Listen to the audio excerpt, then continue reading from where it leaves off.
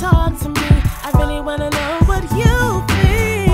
I wanna hear your truth. I wanna see what you see. Come on and talk to me. The girl Lovelyti in this Greenroom streets. I wanna hear your truth. I wanna see what you see. Come on and talk to me. The girl Lovelyti in this Greenroom streets.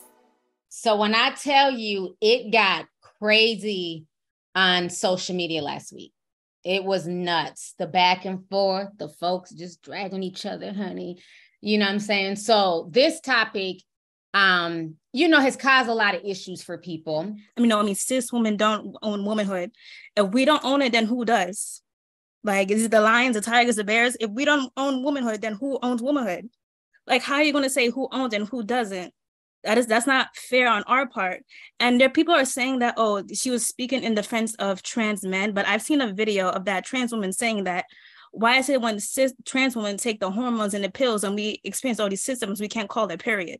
If you don't have a uterus, you cannot have a period regardless of what symptoms you're going through. It is not a period if you do not have a uterus. You need a uterus regardless of what you identify to have a period. If Jess started out more, being more objective and, being more valid, I think she would have, people would have heard her more out, even though they probably would have still gotten offended, but they, people would have heard them more out, if she was more, say a little bit more truthful and not being so emotional about it and everything. So what? But I know I do understand where she's coming from. Let me ask you a question. What part of what Jess said was offensive? Was it the part when she was saying where there's a mental illness or whatever, the delusion stop? Like, what part specifically offended you? I wasn't. No, me personally, I wasn't offended. But I'm just saying what they could. Say a lot of trans people got offended because how sensitive they can be and everything and whatnot. So basically, like I said, I wasn't offended or whatnot. It was just that, the way, what the word she was used, like delusional and, and stuff like that and everything. So, can I say something? Sure. Okay, so when is it going to be and I feel like this is why T is opening up this platform for us to have this dialogue, because for so long we have been biting our tongue and walking on eggshells and not being able to be true to who we are and how we feel, because we have to be sensitive to the trans community.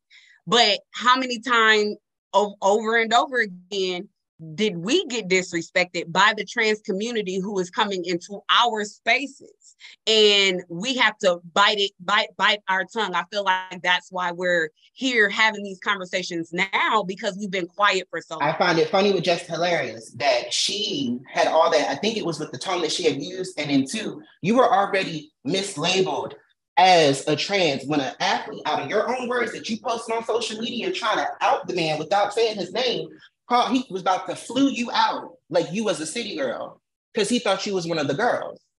Mm-hmm. So when she came off with that, that's why most of us were kind of like, okay, so we already know what it's giving. Then lastly, I found it funny that she had all this guns for us, but did not check DJ Academics the next day when he still called her trans. We just gonna sweep that under the rug because the whole community want to be, but look at who he dates. That's not the point. He still disrespected her. Y'all want to talk about all this stuff, and now I'm about to end it off and land my plane. People keep saying we have all these rights. We really don't. Especially not the Black ones of color. We don't. Because I have to fight tooth and nail to even get my hormones. I can say yes, but that doesn't automatically mean I'm going to drink, I'm going to smoke, I'm going to participate in promiscuous activities just because we may be cool at work. And I think that Lizzo has behaviors that would be completely predatory if it was a man. And we just need to not put it out there that because girls have this kind of code that we can just be sexual with each other. Not all girls are like that. And not all women want to be, around women who want to throw their cat in their face and stuff. You know what I mean? Right.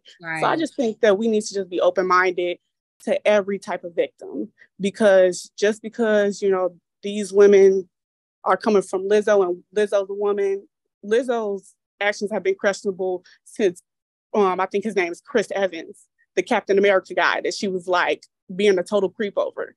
First and foremost, I hope it's not true with the whole Lizzo thing, because that's one thing. I hope it's not true, because it's going to it's gonna make her look real crazy, and it's gonna hurt her image a lot more, and a lot of people that really counted on her to be the champion of her positivity and everything. It's going to really hurt her in the long run, especially what she's trying to do in the future. Plus, on top of that, when somebody gets picked on or shamed or is hurt, it's an energy that comes with it that if they don't deal with that, they're going to protrude it to other people. A little bit, yeah, especially after now, oh, you're going to fire me? Yeah, and my NDA is up. Yeah, let me go ahead and tell my side of the story kind of thing. So, yeah, I think it is a little bit of a clout chase. They're hyping it up more than it actually, like, I'm not saying that. Yeah, because I'm not going to lie. I was waiting for her to be like, we were dancing and we missed a step. And she was like, you fat bitch. But like, she didn't say that. So I'm like, well, what did she say? Well, she alluded. It's a lot of, mush mouth talk. Either spit it out or move out or move around and get out my face. Because it's just like, you're not telling us, like, what did she do? They're saying that they were shamed. Well, it's like, she said it like this and I felt like she was talking to me. So it is, in a way, it's just very interesting the way that they're even conducting these interviews. It's like, just spit it out. What was said and what was done.